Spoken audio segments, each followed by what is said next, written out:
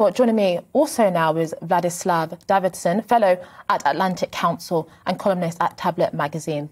Thank you so much for joining me this afternoon, Vladislav. I mean, firstly, what do you make of Boris Johnson's visit to Kyiv the last couple of days? Thank you for having me on. Look, unlike the gentleman who just spoke, I have no skin in the game whatsoever about British politics.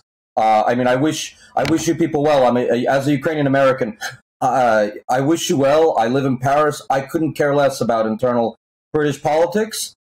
So his coming to Kyiv is such a great thing. We love it. It shows tremendous respect. It shows tremendous support. And also, Kyiv is not safe yet. I mean, there are bombs falling. There's a war on. He's taking a risk. It's a moderate risk to his health and to his security, but he's still showing some amount of bravery, and he's showing some amount of skin in the game. He could get taken out by some crazy Russian sniper or whatever. It's not a secure situation. So him coming to Kyiv shows tremendous, masculine virtue or bravery, whatever you want to call it. So we're grateful. I mean, it's a good thing. What do you say to those that say that actually it is a level of grandstanding, or they might say that actually when it comes to some of the things that Ukrainians have demanded, such as the no-fly zone and other things, that actually the West has failed to intervene fully in the way that perhaps some Ukrainian leaders have wanted, and actually ultimately them visiting is not necessarily going to make the material difference to the conflict that perhaps people desperately need right now?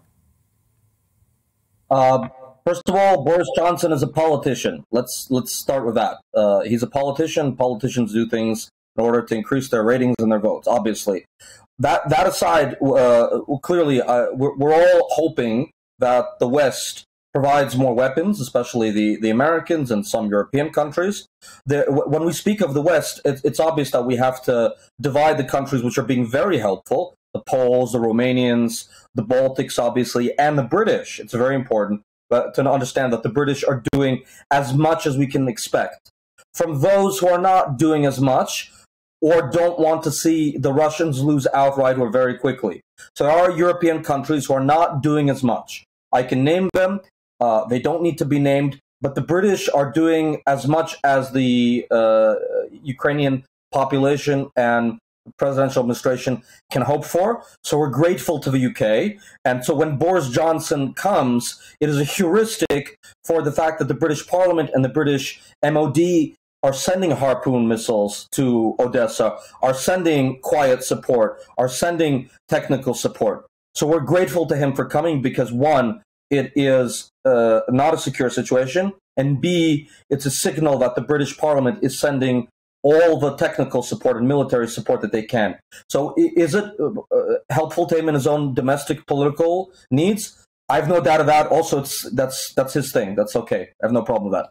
And just very quickly, because we don't have much time, I mean, in terms of where we're at now in the conflict and in terms of negotiations, what do you think that Volodymyr Zelenskyy should be pushing for? I mean, should it be neutrality for Ukraine, or do you think that will be very difficult in relation to the support for accession into NATO and the European Union on the part of the Ukrainian people? What do you think?